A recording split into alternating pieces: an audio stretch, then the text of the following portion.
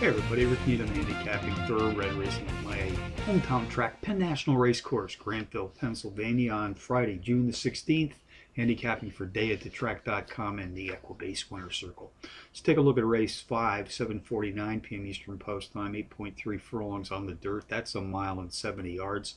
We have fillies and mares 3 years old and up racing for allowance prize of $33,300. Contenders number 5, Annika Gold, number 6, HK's Merida, number 1A Island Romance, and number 3, Jeepers Creepers. Number 5, Annika Gold, has produced power run performances in 5 straight, hitting the board in a pair, including a power run win in her 5th race back. Number 6, HK's Merida, has hit the board in power run fashion in 3 straight, goes to the post tonight with the skills of the jockey-trainer tandem of Tyler Connor and Mike Salvaggio in her corner.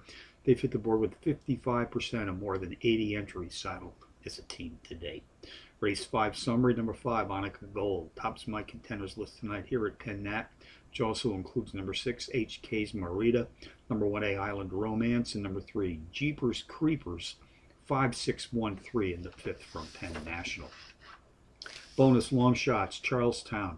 Race 3, number 2, Silent Notion, 4-1 in the morning line, has hit the board in power run fashion in both of her last 2, including a 7-length power run win to break her maiden in her last start.